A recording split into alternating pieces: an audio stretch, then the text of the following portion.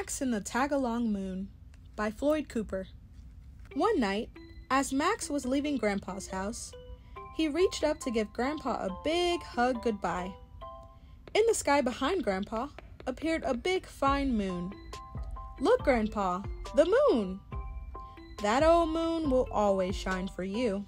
On and on. Grandpa and Max gazed quietly at the big moon together as it embraced them in a soft yellow light. Max smiled at the moon and Grandpa, then climbed into the car. "Bye-bye, Grandpa. Bye-bye, moon." As the car pulled away, Max kept his eyes on Grandpa until he disappeared from sight, and all he saw was the moon.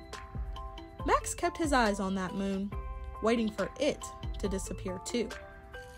The long ride home was swervy-curvy, this way and that, all the way, and the moon seemed to tag along.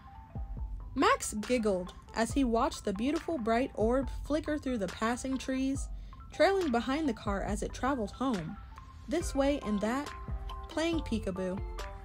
Up a hill, down a hill, the moon was ever there. Over a bridge, around a curve, the moon bounced along.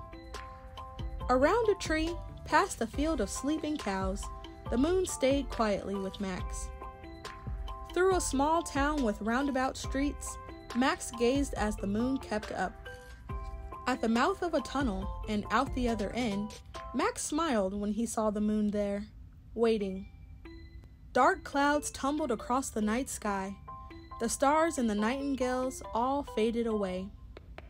Max searched the darkness and wondered, "Where is the moon? Grandpa said it would always shine for me." Finally home, Max took one last look up at the empty night sky. "I guess that old moon couldn't shine for me all the way home." Upstairs in bed, the room was dark.